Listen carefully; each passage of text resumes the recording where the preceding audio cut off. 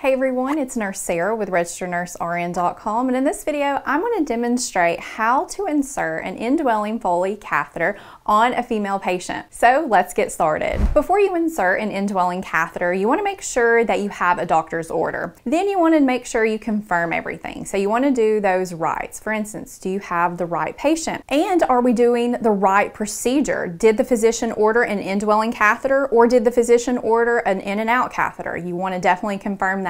You also want to make sure you have the right supplies, and your facility will have different supplies. So here we have a kit. I've read everything that my kit includes, which is everything I need to do the procedure, but you want to make sure you're familiar with what's in your kit and what you have available to you. And then another important step you want to take is you want to assess your patient's allergies. There's two big things you want to be looking for. You want to make sure your patient's not allergic to latex, because some of these catheters are made out of latex, and you want to make sure that your patient is not allergic to iodine, because the cleaning solution we're going to be using to clean the labia before we actually insert contains betadine, which is a type of iodine. So you'd want to use a different type of cleaner per your facility's protocol. Then after we have confirmed everything, we want to go to our patient and we want to explain what the doctor has ordered and what we're going to be doing. We want to go into detail about it so this patient knows exactly what to expect, answer all your patient's questions, and then get their consent for this procedure.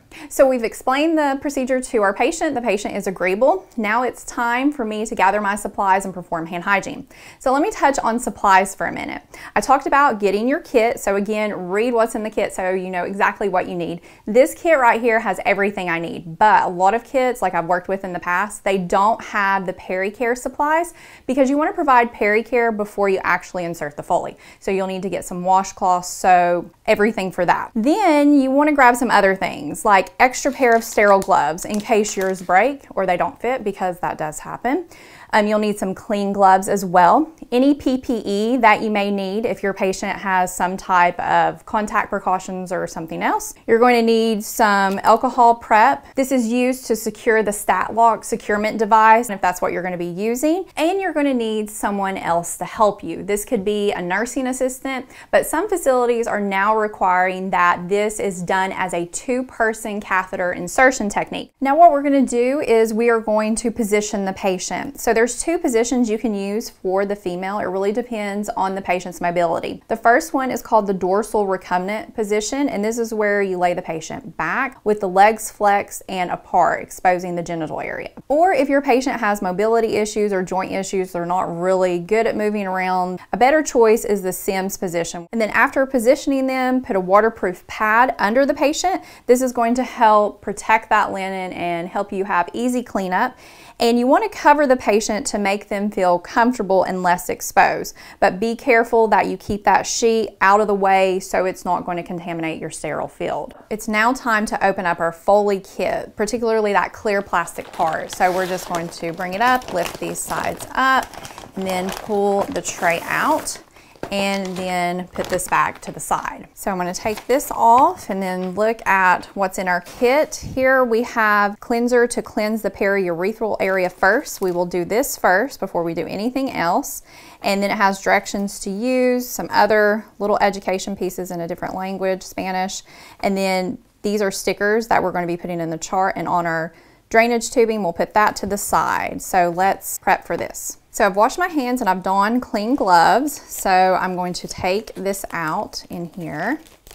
And in this little package, we have the soap towelettes to clean the area, and then afterwards we have this to wash our hands with. So when you go to perform peri-care, this is a great time to get a good visualization of the anatomy of the patient and where the location of the urethral meatus is. This is the opening to the bladder, and that's where we're wanting to go. And what we're going to do is you want to tell the patient before you even touch them in this area that you're going to touch the labia and that you're going to spread them. So we've said that, and you're going to take your non-dominant hand. You want to be on the side of your patient where your non-dominant hand is going to be towards the patient. So I'm right-handed, so this is my left hand. And you're going to take your index finger and thumb, and you're just going to spread the labia out. And in the female, there's three openings. You have a top opening, which is the urethral meatus. That's where we're going. We're going for that top opening.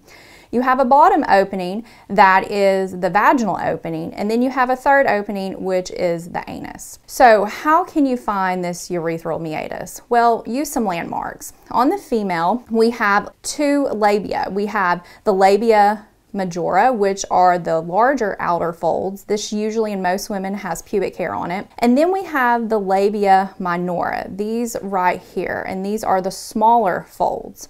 And then where these smaller folds meet together, as you can see right here where they come together, that is known as the frenulum. And about a few centimeters below the frenulum is going to be the urethral meatus. Now let's say you're having trouble finding that top opening, the urethral meatus. Well, one thing you could do is you could have the patient bear down or try to act like they're urinating, and that sometimes will relax that urethral meatus and it'll make it more prominent. It really depends on the anatomy of the female. Sometimes they're a little hard to find and you really have to work at finding it. So this is where your helper comes in to help. You can get a flashlight or a pin light to illuminate this area so you can find it. So now what we're going to do is we're going to provide the periurethral care before we actually insert. And periurethral care is a type of peri-care. And what we're doing is we're cleaning around this urethra area. So we're really concentrating on the labia minora and that urethral meatus. It came with 3 towelettes for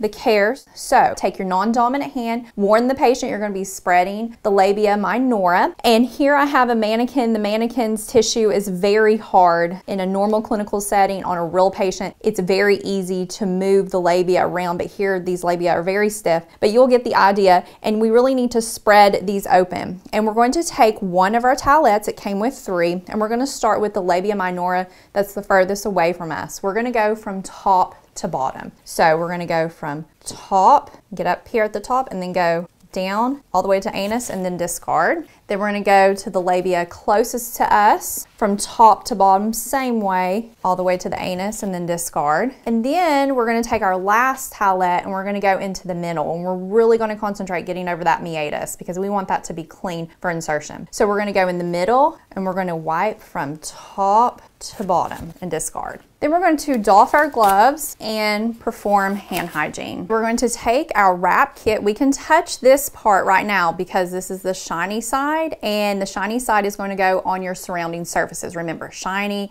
go on surrounding surfaces. It's not sterile, so we can touch this. So we're going to move this and we're going to orient it toward the insertion site. So it's going to go on the bed and in between the patient's legs. Now we're going to open our CSR wrap. So you have to do this in a specific way because we don't want to reach over our kit with our hand, which could contaminate the sterile field.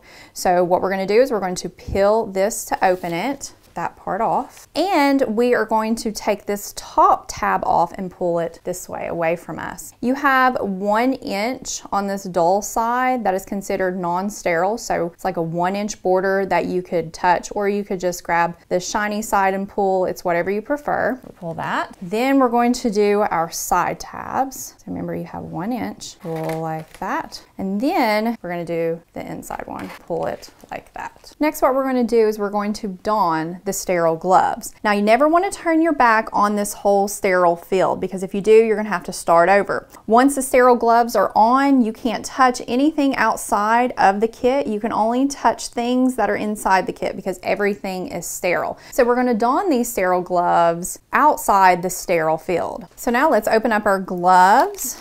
Turning the package around, and always read the little words on the packaging to help you orient it. We're going to take the tabs, stick our hands underneath the tabs, and pull it out.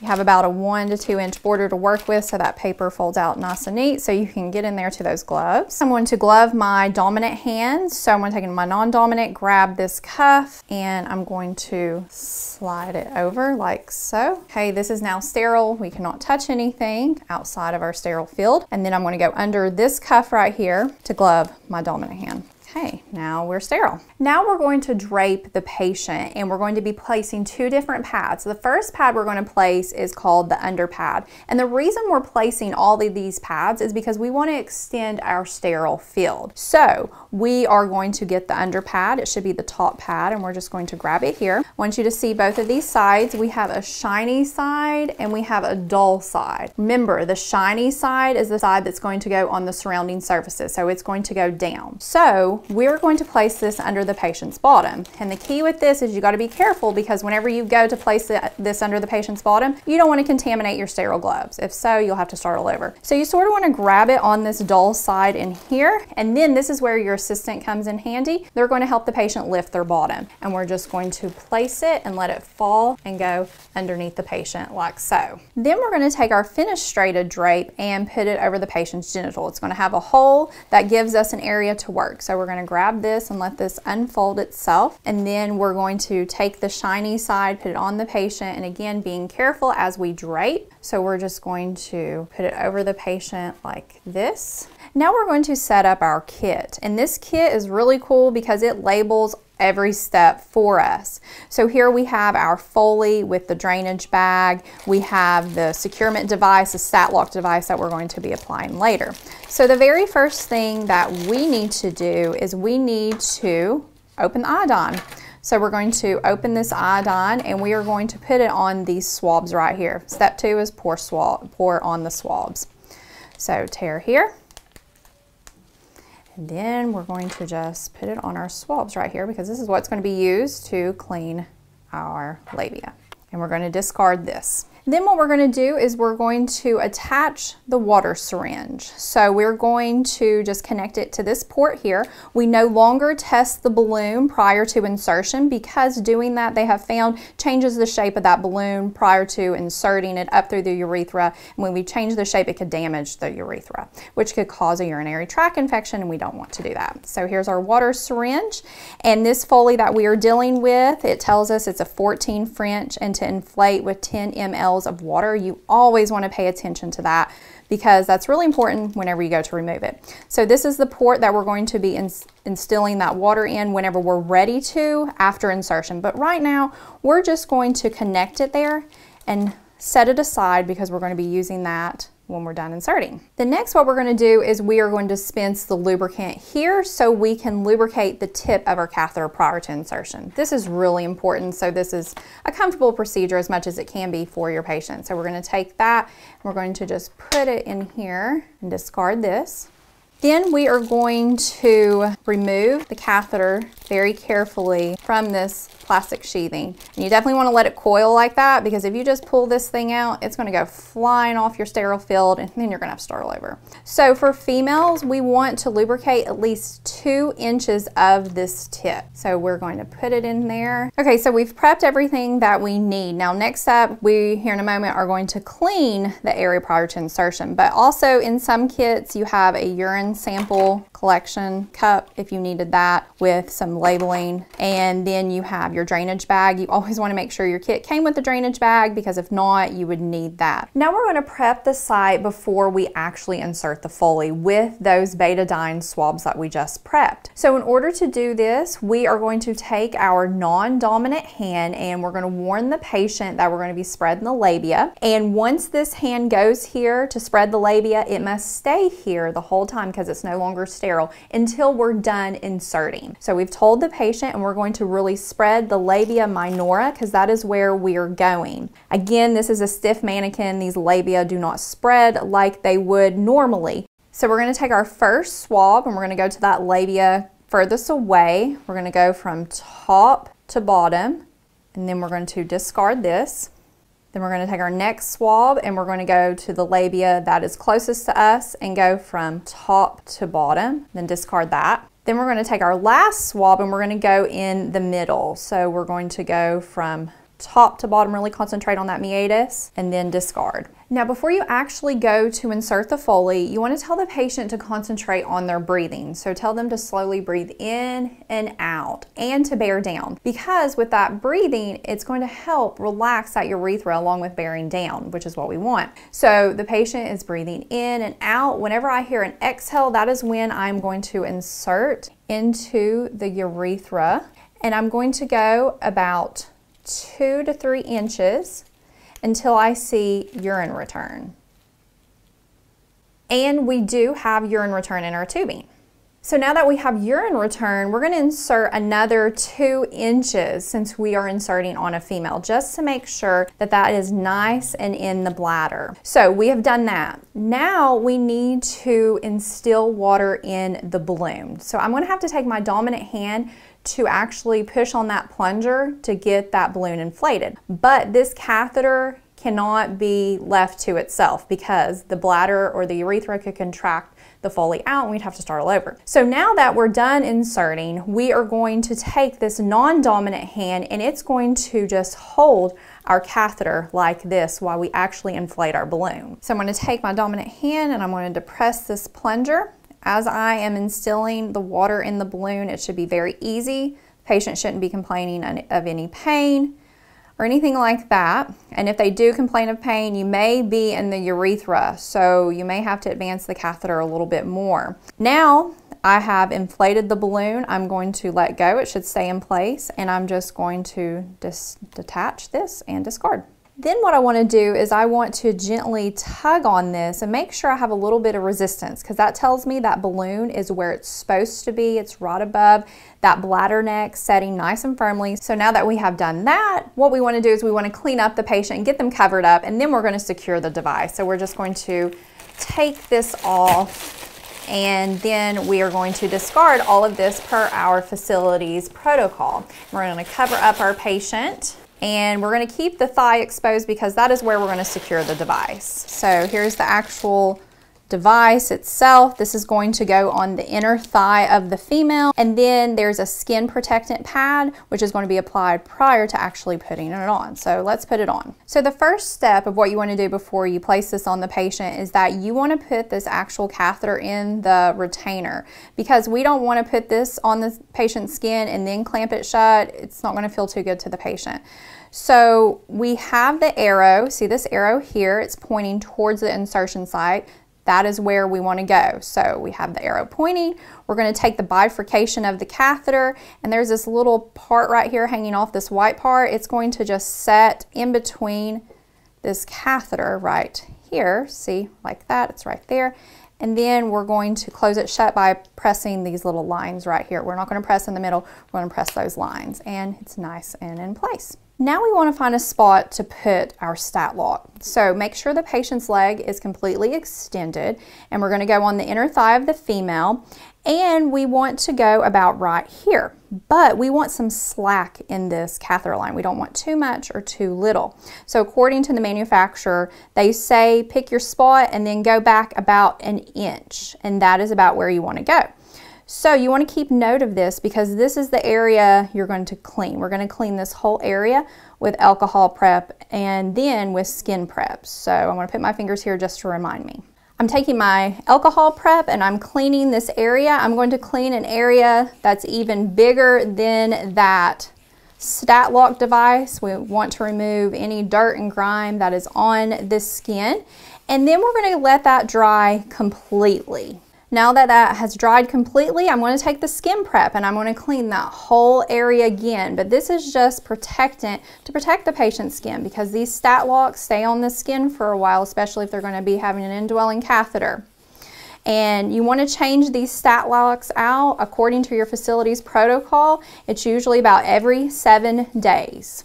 And while you're waiting for your site to dry, you want to put your initials and the date for when you inserted this, so the person behind you will know when to change this out. Now that it is dry, we're ready to place the stat lock on the skin. So to do that, we are going to pull back one side of the adhesive and just place that on the skin, rub that down. Then we're going to pull the other back off, put that on the skin, and then just put it down. And again, confirm your arrow is pointing towards the insertion site. Now that we've done that, we want to position the drainage bag. There's two things we want to remember about this drainage bag and tubing. First thing is that this bag needs to be kept below the patient's bladder at all times, never on the floor, and never position it on the part of the bed that's a movable part, because we don't want that catheter to come out. Plus, this tubing doesn't need to have any kinks or loops in it. It really needs to be a straight line, and we want to make sure we position the bag so it does have a straight line so gravity can easily drain that urine. So we will put this drainage bag at the foot of the bed on a designated hanging spot where it should go, and we're going to use this part. This is called a sheet clip. We will connect this to the sheet, some spot, to help keep the tubing in that straight line. And then once you get that taken care of, you can take the stickers that came with your tray, put them wherever your facility wants you to put them. Once we have all of that done, we're going to finish cleaning up our supplies, make our patient comfortable, doff our gloves, perform hand hygiene, and then we are going to document.